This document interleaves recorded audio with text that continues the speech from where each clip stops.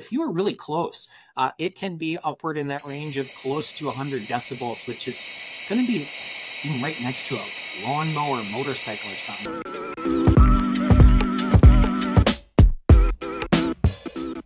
Well, if you live on the East Coast or in the Midwest, or if you can hear in the background the rumbling of cicadas, it's cicada season. I'm pleased to introduce Professor PJ Liesch. He's an extension entomologist and the director of Insect Diagnostic Lab at the University of Wisconsin, Madison. Go Badgers. I'm also a Badger. It's great to have you here. Yeah, thanks for the invitation, Charlie. Well, for you, this must be the super bug bowl, right? I mean, you've got these two broods that have come together, billions of cicadas.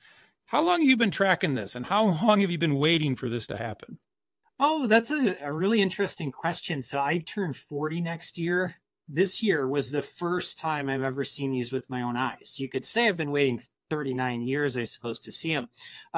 I knew they were coming this year, had quite a while to prepare for it, but it has been exciting because I've been telling folks it's like that total solar eclipse we had earlier this year. How many times in your life do you get the opportunity to witness something like that, an amazing natural phenomenon? Well, that's 17 years, but this is quite special because there's two broods. The 13-year and the 17-year have come up out of the ground at the same time. Is that, like, when was the last time that happened? Oh, 221 years ago. So 1803, Thomas Jefferson was president. The Louisiana Purchase was a new thing in our country's history. It's not going to happen again for another 221 years. So that gets us to what, 2245? I don't think I'll be around. So explain to me, like, what in numbers, what is going on? Like, give me their life cycle. What the heck is going on? Most of their life cycle, we're talking, 98, 99% of their life cycle is spent below ground, usually in the upper 2 feet or so of soil, where they're feeding on plant roots, generally tree roots. And over the course of that time period, they are feeding, they are growing and developing. And then once they get to that final year, either 13 or 17 years, depending on the type and where they're located, then they get to come out as adults. And during that time, they are just partying like crazy, making a lot of noise. They are mating to, perpetuate their species. And then they're done and gone for another 13 or 17 years. I assume the males are making the cacophony of all the noise to attract the females. Is that correct? It is, yeah. The males possess these special membrane-like structures on the side of their body called a timbal. And there's little muscles attached to those that can contract and vibrate very, very rapidly.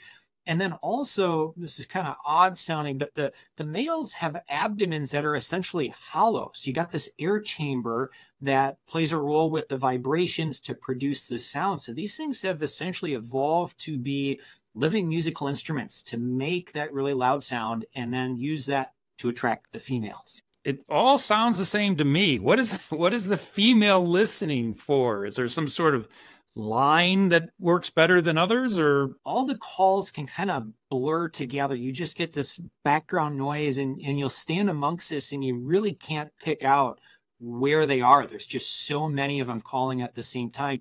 But if you do happen to be in close enough proximity to a given male and it sings, you can pick out that individual song. So if you can imagine, if this is going on, say, up in the canopy of trees, you got males that are singing. If a female's nearby and she's receptive, what she'll do to say, hey, I'm interested, she'll take her wings and kind of rub them or flick them against each other, making like a little bit of a snapping noise.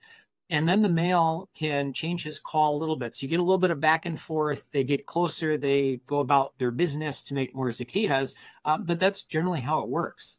And then the noise, right? It's been described as louder than 100 to 120 decibels. That's loud. If you are really close, it can be upward in that range of close to 100 decibels, which is going to be like being right next to a lawnmower, motorcycle or something. That's not something you want to be around for long periods of time for the sake of your hearing. So the female does her dance and then they mate, right? They do the deed. Yeah. And then she begins to lay eggs. Yeah, so after mating, the females are going to go to trees or shrubs, and the female has an egg-laying device called an ovipositor, and she'll take the structure and she can use that to slice into these twigs. She then inserts a batch of eggs into those slits. The eggs are going to sit there for about a month and a half to maybe close to 2 months before they hatch. The young, very young juveniles then hatch out of the eggs. They drop down to the ground and then they burrow into the ground. And that's where they're going to spend the bulk of their lifetime. Explain to me also just the importance of temperature, right? They come out of the ground at a certain temperature. They only sing at a certain temperature. Is that accurate? Describe that to me. And then also, as we think about the effects of possible global warming, how does that change the game, if at all? Oh, that's really interesting question to think about the climate change aspect. Temperature definitely is a key factor. And this is really true of pretty much any insect, because insects, in a nutshell, are cold-blooded creatures. And so if it's cold out, it just slows down their physiology. And if it's too cold, they're lethargic, can't do anything. If it's really cold, it can actually kill them outright in some cases. So in general, it's kind of like baking a cake. The warmer it is, the faster things go, up to a certain limit. If it's too hot, it's certainly bad for them as well. When it gets up to about 64 degrees at that 8-inch depth, that kind of sets the stage. And then another thing that helps them is if you get a good, decent rainfall at that time, that really gets them to start popping out. And then temperature plays a role just with their everyday lives and activity. If it's a cool, rainy day, they're just not going to be active. But if you had a hot or warm, sunny day, it's in the mid to high 70s or in the 80s, they're going to be very active and very loud under those conditions. And then as far as timing, I know they don't have watches, but how are they so specifically exact that they know 17 years or 13 years, whatever their timing is, that they're going to reemerge? Yeah, that's a great question. And it's a really deep topic. And for part of it, we don't fully understand. We do know they have some sort of way or method of counting things.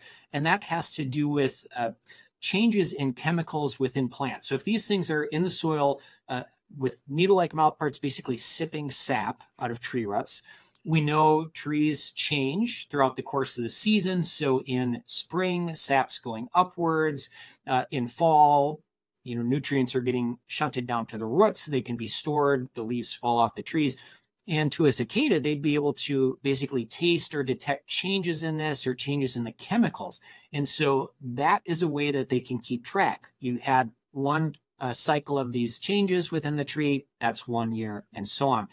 Interestingly, there's been a little bit of research in this, and this ties into something you mentioned a minute ago, Charlie, about climate change and what that might mean for this.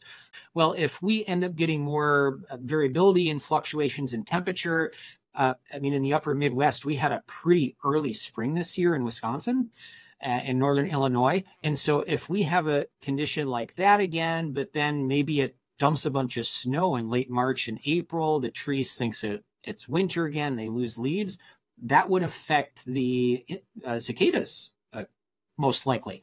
And so that might screw up some of their ability to count with these long life cycles.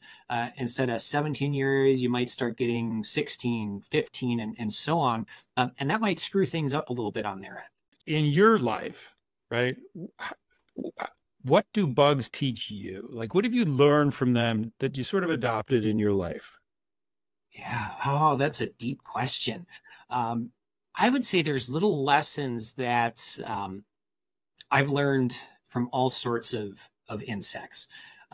One thing that probably comes to mind first would be how to be resourceful, because wherever you look, there are insects taking advantage of just about any resource on the planet. Some of these we take for granted, and folks might have kind of a, an ew viewpoint of them, things like dung beetles.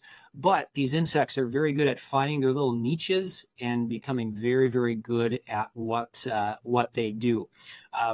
When we see survival movies like The Road and the theater, stuff like that, there's hardly any food to go around in those kind of post-apocalyptic movies. And I'm thinking, you just got to start cutting into some logs. There's going to be all sorts of grubs and bugs in there. So I think being resourceful is probably one of the best things I've learned from them.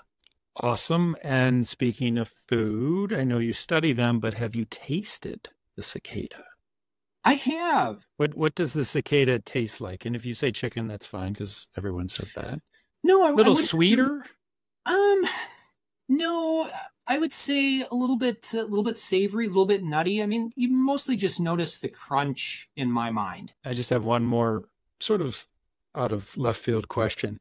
Do you, we've obviously heard of bird flu, obviously of mosquitoes with malaria. Is there any sort of thing that people are in their worst nightmares are thinking about transmission of disease by bugs? Is there sort of that, oh boy, I really hope that never happens? Yeah, oh gosh. Some of the bigger concerns that come to mind, and this ties in with climate change, but we have many mosquito species that are maybe more limited to kind of a tropical, subtropical distribution. And if with climate change we have milder winters, are those going to start pushing their way north into the US? There are some that we've maybe picked up just a few times here in the upper Midwest in Wisconsin, but 50 years down the road, are they going to become regular players? These are some species that are associated with things like dengue fever, yellow fever, Zika virus, and so on. And so that can be a little bit scary to think about as well. Another thing that is really relevant up here in Wisconsin and the Midwest as a whole would be the deer tick situation with Lyme disease. It's fascinating to me because in Wisconsin, we didn't detect our first deer tick or document it until about the late 1960s.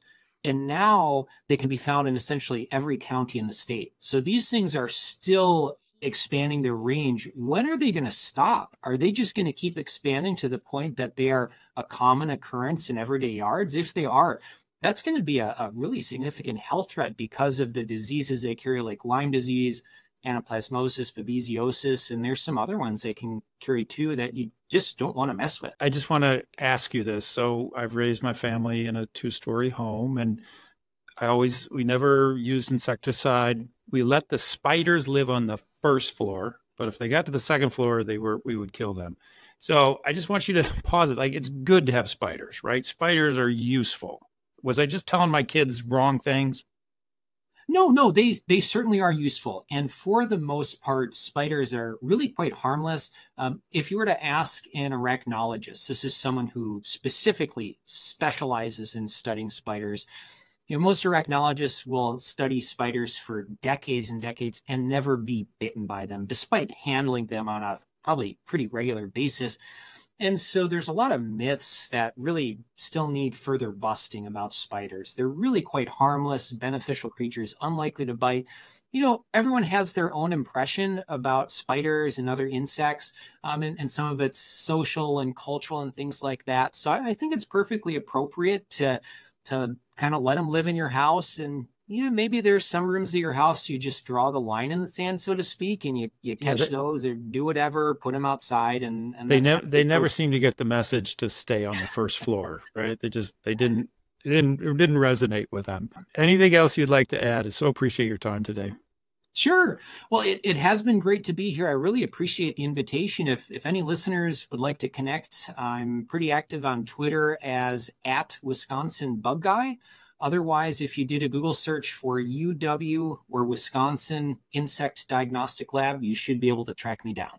And like I said before, go Badgers. Great work coming out of the University of Wisconsin. As always, in full disclosure, I too am a Badger, so I might be biased. So thank you again, PJ. We appreciate it and hope you come back. Thanks.